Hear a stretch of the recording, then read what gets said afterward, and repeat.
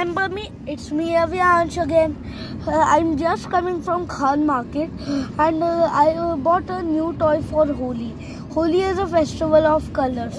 So this video is just about the thing I'm talking about. I will tell how Holi began.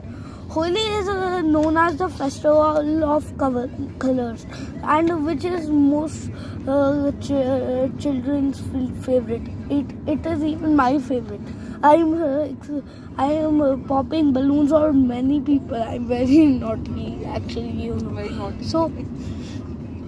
So today I will tell you the story of Holi. So first there was a king. The king was very selfish. He was like that. He said like, why do we care about Lord Shiv when I am here? He is nothing. Lord Vishnu is nothing. Everyone keep praying to me. He was very selfish. And everyone was forced to pray to him. But his own son didn't pray to him. His son's name was Prahlad. Many of you might have heard this name.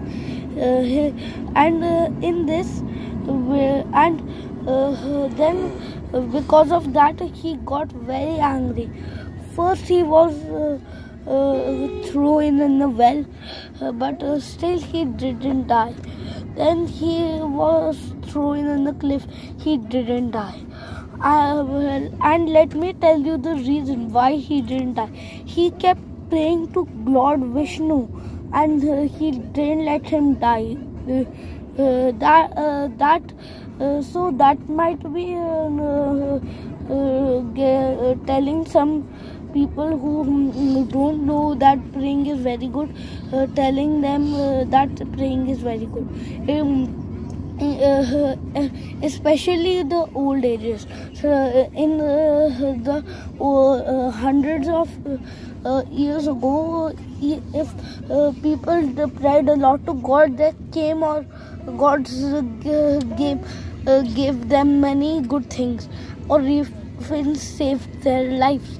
That is many ways to form some demons, but that is very good. If God wouldn't be there, the whole universe wouldn't be there. The whole every single galaxy wouldn't be there, including our Earth, of course. So it's good to pray to God. Now let's continue to our story. So the king continued to try to kill him, but then he thought about his sister.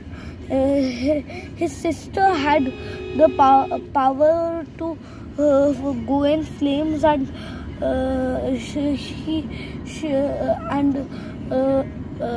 not be burned because of one blanket. If she wore that blanket, she would not be able to burn. So he said to his sister that you hold Prahlad in your hands, take the blanket on yourself and burn Prahlad. Then when she sat on the flaming fire, the blanket just slowly floated and landed on Prahlad, and then her sister named Holika died, and Prahlad was saved. After her sister's death, the king got very angry and punched on the wall. Then the wall gave a big crack, and Lord Vishnu, in the form of half lion, half human, came there. But the king had powers. He couldn't be killed by weapons any weapon. He couldn't be killed in day or night. He couldn't be killed outside or inside house. So for that the lion half human, the Vishnu ji in form of half lion,